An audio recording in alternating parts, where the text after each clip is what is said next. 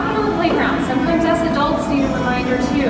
And by bullying, I mean shaming, gossiping, intimidation, alienation, acting like a jerk online, and just basically not respecting the boundaries of others. So what is the antidote to bullying? I mean, my humble opinion.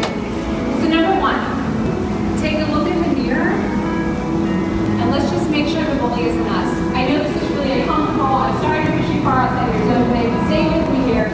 Don't freak out. But if you're not treating others to the best of your abilities, or yourself, let's look inside. Let's take care of ourselves. Find and deal with what has hurt you. Forgive others. You know what? We gotta start with forgiving ourselves. So number two, big one, kindness. Kindness is not weakness, right? We have to be ourselves. Shine your light. Love yourself first.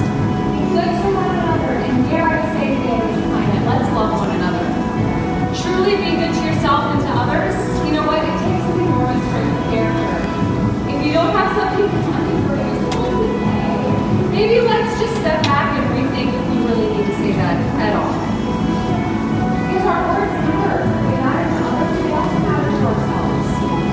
So frustrated by the behavior that we see in others, we have to step up right now and be the change. It's on us. The next generation, they're watching us. They're watching our digital footprints. We got to be the positive example. This kindness and love is all that matters. My initiative, Cultivating Respect with American Factor, aims to have discussions. Sometimes it's difficult like this, but they're so crucial right now. So thank you for listening to me. Thank you. That was Darcy Castro, number 64, and she is 44 years old.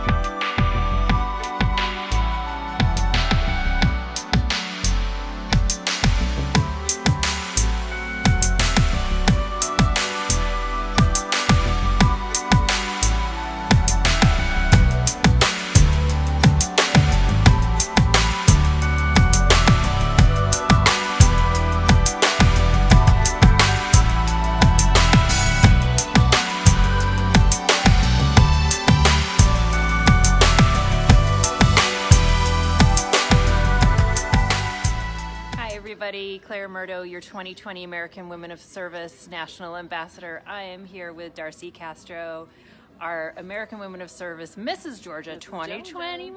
That's right. And we are here doing 3 questions with Claire. So Darcy, the 3 questions with Claire. 3 questions with Claire. So our first question is, one of my platforms is called #EverydayEmpowered. Yes. And what do you do? Do you have a certain mantra, saying, somebody you look up to, or how do you stay everyday empowered? You know, I think it is by goal setting. Like, for me, that's what makes me feel good about myself. Let me remove my mask from my ear. Is having something to work towards. That's why I like pageantry. That's why I love American Women of Service. You know, it gives us something to work towards, gives us a sisterhood to be a part of and to help build up that organization. But I feel good about myself when I have achieved something, or when I've set something that, you know, maybe once I didn't think I was worthy of, but now I'm doing it, because, you know, we're never too old. So that's what makes me feel good. #never too old. Yes. Okay, my next question is, another one of my platforms is bringing awareness to ending period poverty.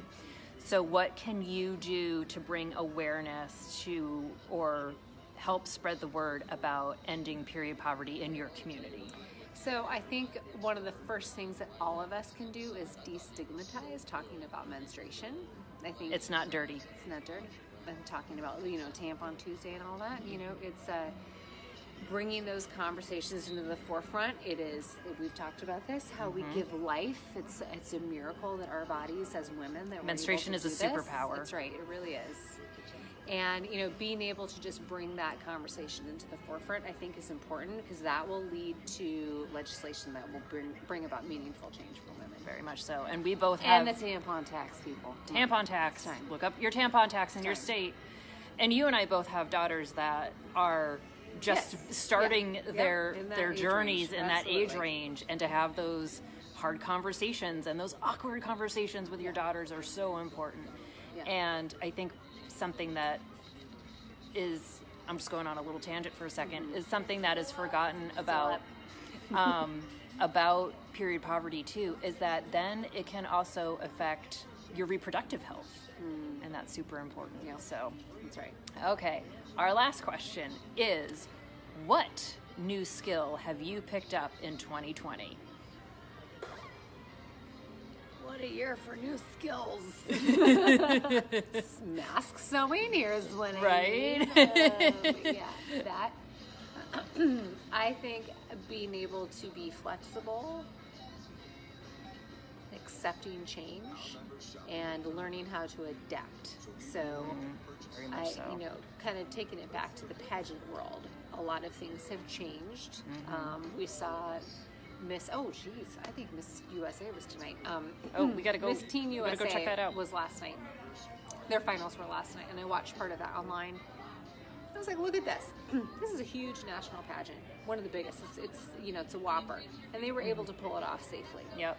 So we are learning to adapt. We are learning to change, and you know, learning how to get on with it no matter what. So, you know, I think that that's been something that I've been able to do that is just super necessary right now. And, you know, just like sometimes things got to change. You got to adapt your goals. You know, we had American Women of Service pageant this year in September in Portland, and we were like, oh my gosh, are we going to be able to pull this off? And you know what? And when we did, and our director did it safely, she did it well, and everybody, you know, everybody was safe and, you know, healthy from that pageant. And I think it's going to be the same thing next year. I think there's a Probably. huge possibility that by next summer we're still under these same types of restrictions. Hopefully not, but you know. But, you know, we might have to do that again. We're going to have to adapt, and we're going to have to alter our goals. And you know what? It's okay. It is okay. It is okay. And we're going to be okay. All right. You have been on 3 questions with Claire with my awesome gal pal, Darcy This is what Castro. you get from pageantry. I know, right? Gal pal Darcy Castro, 2021 American Women of Service, Mrs. Georgia. you. We'll be looking for her at Nationals this summer, 2021. If you are interested in American Women of Service, check out that link at the top of the page, the About section. Join us. Join us. And I encourage everybody to do community service in whatever capacity they can within their state. Thanks, everybody.